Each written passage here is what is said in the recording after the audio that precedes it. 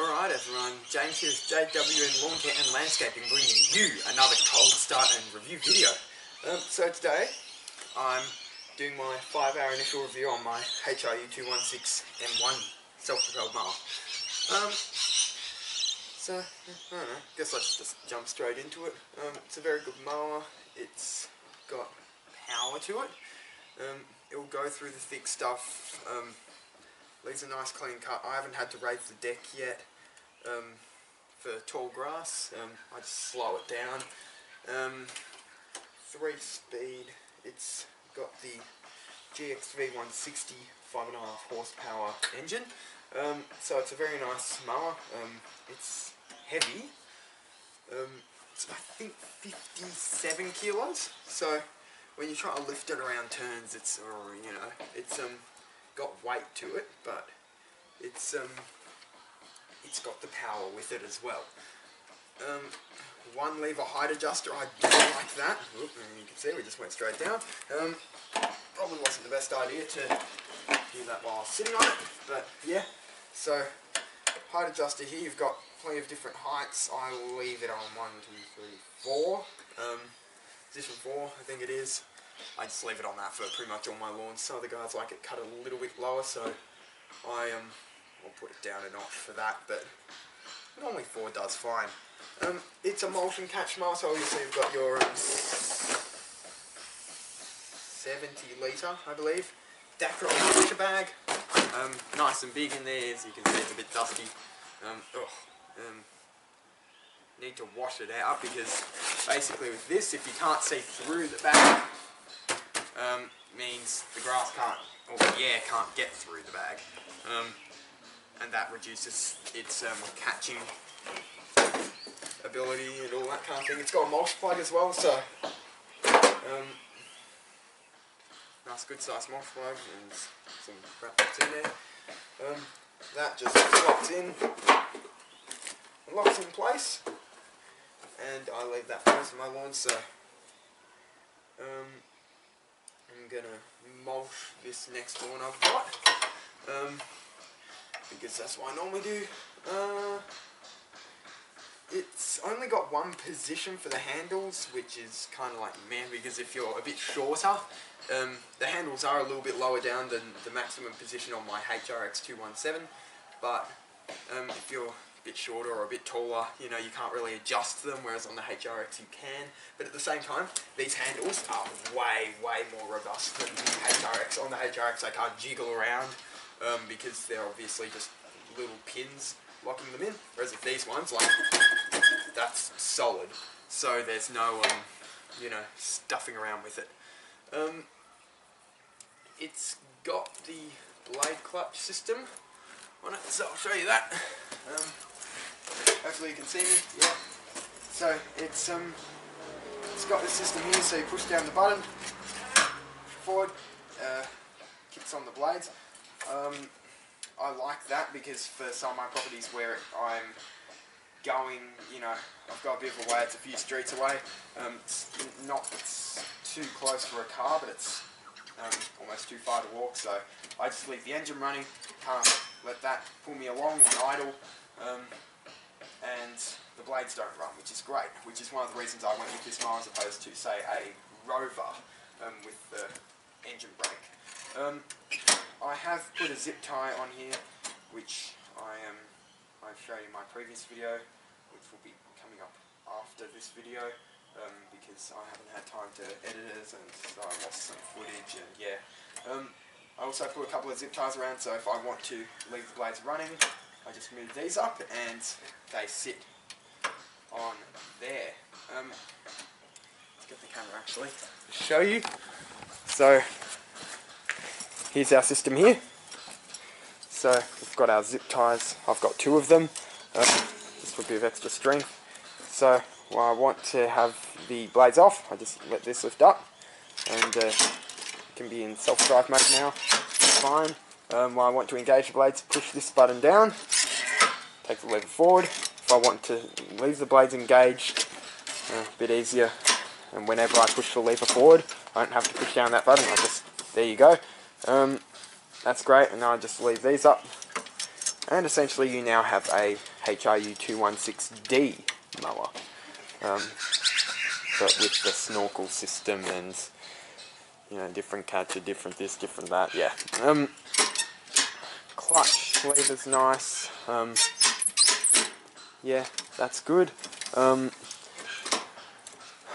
take this off. This one chokes, so you've got your slow position, and then unlike the HRX with the GCV190 engine, where it's kind of like you couldn't really run it in medium speed, it was just like either slow or fast. With this one you can, I'll show you when I start it up, you can go all the way from idle, you can, you know, rev it up a little bit more, a little bit more, a little bit more, a little bit more, a little bit more, all the way up to fast, and choke obviously as well for starting. One thing I've noticed, as mentioned in my other video, this doesn't really like, when it's coldish, doesn't really like starting on anything apart from either choke or fast, so it won't start on slow, it won't, you know, do any of that. Also hates engaging the blades at slow speed. So if you try and just do that with the blade clutch lever when it's running on idle, it will just die. So you can't have it like half-ish throttle, bit more, 3/4 maybe. I try and engage the blades at like half, because it puts less strain on the engine and on the clutch assembly. It's the same thing with my ride-on mower. You'll notice I always engage the blades like half throttle, if not less. On walker mowers, say you're just supposed to engage them at like idle, just because otherwise it puts a lot of strain on the belts and on the engine, and then that wears everything out a lot quicker, and then people go moaning, oh, why is my belts, you know, worn out after a week? Well, maybe if you engage the blades at half throttle or idle like you were supposed to, they'd last longer. One thing I don't like is the 3-speed gearbox. I really hate that, because although, you know, 3 speeds is a bit more simple, my HRX217 has 9 speeds, and that thing flies along like a fighter jet. Like, this thing just kind of chugs along like grandpa walking speed in position 3. And, you know, if you went up position 4 or 5 on the HRX, you'd be jogging behind it. So this one kind of moves at like that speed, I guess, maybe a little bit faster than position 3, so that kind of sucks, but, you know, what can you do? So yeah, as I mentioned in my HRX and HRU comparison video that I did a while back, I think there's some features on the HRX217 that I see that should really be on this mower, and some on this mower that I think should be the other way around on the HRX. So things like the HRX's Versamo system, I think that should be on this. I think something like a neck sight deck option, not necessarily like only neck sight, but a neck sight option would be great on this mower, just because this, again, 57 kilos, for lifting into, say, the back of the car, this is really, really heavy. I think I've only managed to do it on my own once, and I really shouldn't. It really needs 2 people or a ramp. It's the best option. I think there should be a, I think the 9-speed clutch should be on this mower, and the 3-speed on the HRX. What else? No, I think that'd probably be about it. But yeah, so some things that I really think shouldn't be on this mower. So I see like a 3-speed versus a 9-speed. You'd almost think this would be the lower down one, but in fact this is actually on the top model. I do like the GXV160 engine we have here. It's got lots of power, lots of grunts, big 1.5 litre fuel tank. I like the big air filter with the snorkel that goes up. That's an Australian only thing. So this is pretty much the HRC216PDU, I believe, for Americans, but without the single lever height adjuster, and with a 9-speed clutch, and without the snorkel, I think. Yeah. One thing I really, really hate about this engine, though, is that it lacks power. The GCV190, I mean, yes, I think it's 190cc versus 160 on this, but the GCV just has so much more grunt to it. It's like a 2-stroke versus a 4-stroke. It's like this thing's a 2-stroke model with, you know, it spins fast, but it doesn't want to do much, versus a 4-stroke which spins slower, but it has a lot more torque in it. Even though this is supposed to be the more commercial and the more powerful engine, this has less torque in it, I find. than the GCV. It just won't, it'll die just looking at long grass. Versus the HRX, where I'd just leave it on position 2 like I normally would, or 2.5, whatever it is, and it would go through anything, pretty much whatever speed I put it at without stalling. Whereas this thing, you know, you'd hit it on the lowest speed, highest deck height, and you just think, you know, and even then it still struggles. So that's something I really don't like about Honda, and I think it's because of all this emissions control crap and everything that they reckon they need to make their mowers quieter and this and that and everything else. Like, you look at the Australian Tourer Grandstand, it literally runs at half throttle. That's the maximum you can give it, like half throttle. Versus in America, you can make them scream like a raped pig, but over here, does nothing. I don't mind the mulch plug. You can see it in there. So, that's not bad. I like the flap as well, because that kind of spreads out clippings evenly down here. You'll see it. Let's lift this up actually. There it is. So, nice decent side flap. One thing I don't like is, you notice, whenever I go to pull this mower back, say for while I'm turning in a 3-pointing kind of turn, it goes underneath the mower. And then when I push forward, see, it eventually comes out again, but sometimes it doesn't, and so then that ends up stuffing it up and all this stuff. Yeah, so overall a pretty good mower. I've only used it 5 hours, as I said. It's got 5 down there, but it's done me well. It hasn't been too bad. I still like the HRX for my longer, thicker stuff, because as I said, it has more torque to it. And it just goes through everything better, whereas this one just kind of looks at it and dies. I guess that's the best way to put it. Another thing, the catcher. I think they really need to put the HRX 88 litre catcher on this mower. I don't know why you have a smaller catcher on a more commercial mower. Like, yes, I know I mulch a lot of my yards, but for the yards I don't mulch, it would be nice to have a bigger catcher. So I think they should take the HRX's 88 litre catcher bag and put it on this one, and take the 70 litre catcher bag, put it on the HRX. Yeah, so that's one of the things that baffles me with this mower. It's just like, so many things I see that I think should be on this mower are on the more residential model, and so many things that are on the more residential mower I see should be on this mower. So that's something that annoys me. But anyways, let's do its first start for today. Again, cold start. It hasn't been used since Friday, I don't think. I haven't used it since then. Gosh, it's no good to me. Full tap on. By the way, again, this is with revs increased, so revs have been put down 2 notches, I think. So you'll notice it's got a bit more power to it, but even with that, it's still not really enough. But what can you do? I mean, Honda's crazy. They just don't want to listen to us. I don't know why, but they don't. Let's put this over here actually. Ooh, sorry. Alright, it gives out lovely fence. Alright, so we'll put it on choke. So there. This is a 1-pull motor, guys. Normally starts in 1 pull. Let's hope it does today.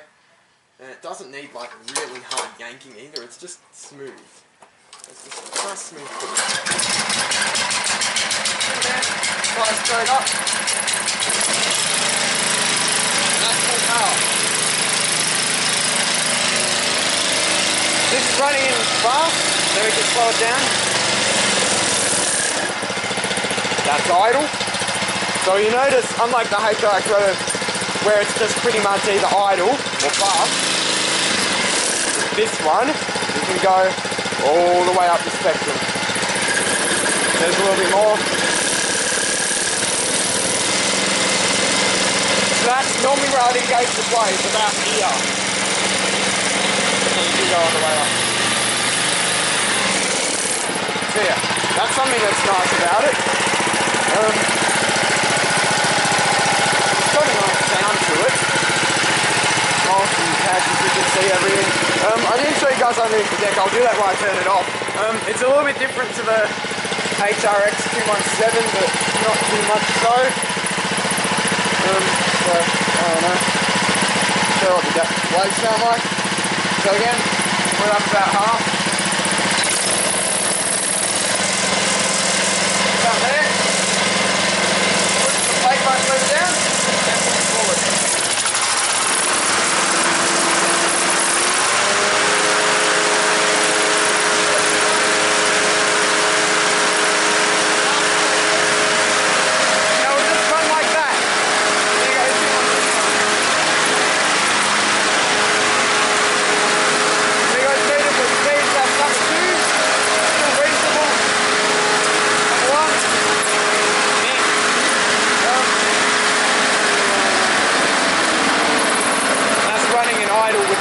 On. This is with the multi-plug fitted. So, you know, I do like the easy height adjuster. Just, you know, one-handed, wherever you want it, over there. You can see I marked it out with the texture. Bit of green on there. Yeah. Now you can, if you really want to be 216D style, you can just leave these here and not worry about the blade clutch. Then when you start it up again, it's basically a D model. And again, as you can see, this is trying to start it in idle. With the speed in idle, it really doesn't want to play ball. You know. Alright, so it did fire up. That's a rare occurrence. Normally it doesn't. Yeah. And we notice because the zip tie is now around the blade clutch lever, regardless of where I don't need to push it down anymore, wherever I put it. Yeah, and that's the thing I get really annoyed about with this. It hates engaging at idle. You gotta go really slow.